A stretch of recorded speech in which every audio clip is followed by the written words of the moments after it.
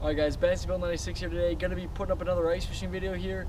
If you guys are wondering, usually I post 2 to 3 times a week. Haven't been able to get any videos out because I actually just moved to Michigan. Back in Illinois right now, didn't have any Wi-Fi up there. Just got Wi-Fi up there as well, so I'll be able to upload on a consistent basis again. But I was up there for the past week, going to school at Southwestern Michigan College, and I just wasn't able to get any content out because I didn't have any internet. So back in Illinois, did a little bit of ice fishing, guys.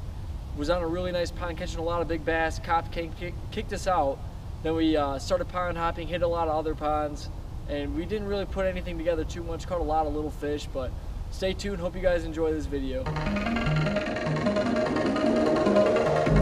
I was not ready to fall in like I'm wasted. My heart grows heavy. Don't taste me rushing and keep your words naked. You got me blushing, and you forever I'll follow. You'll be my holy ground. You forever I'll follow.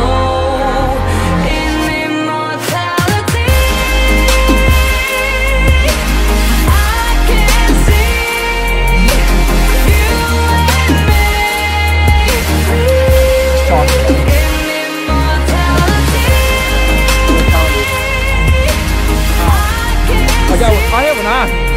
I didn't even know it. Video, but they caught a fish. Probably was. I got one. Here, film this. I'm jigging as I'm talking. That's the one I just put in the hole. He cheated. This one's smaller than that one. He cheated. I had to ask Sir to release it. This thing hit it. I thought it was just his fish bumping into my line, but it was actually this thing eating it down there. And he came right back for it. I saw him on the graph. We missed that one, guys, on the camera. I thought I was recording, but I wasn't. He came up and I missed him, and then he came right back and hit it again. But all I was doing was dead sticking that Swedish pimple. I'm going to show you guys how to fish this in a moment too. I know you guys, a lot of you guys have been asking about it. So nice fish for this pond though. Solid bass. All right, guys, I'm going to show you guys how to fish a Swedish pimple for bass. This works especially well in the ponds. In the lakes, it's a little bit different. But this is the technique that I use to target all these bass I've been catching lately in all these small ponds. What I do is I take my Swedish pimple. I prefer a silver with like a white sticker usually, anything that resembles a little shad. And I usually go for the 2 size, the smaller size, because you're still able to catch a smaller fish like a bluegill or a crappie, but you get bass as well. Then I just take a nice little wax worm and I put it right on there. I usually hook them twice just to make sure they stay on. I drop it down the hole, I watch it on the graph, drop it all the way to the bottom. 9 times out of 10, bass in the winter are going to be sitting right above the bottom, guys. And then what you want to do to coax these bass into biting is you jig your Swedish pimple really rapidly.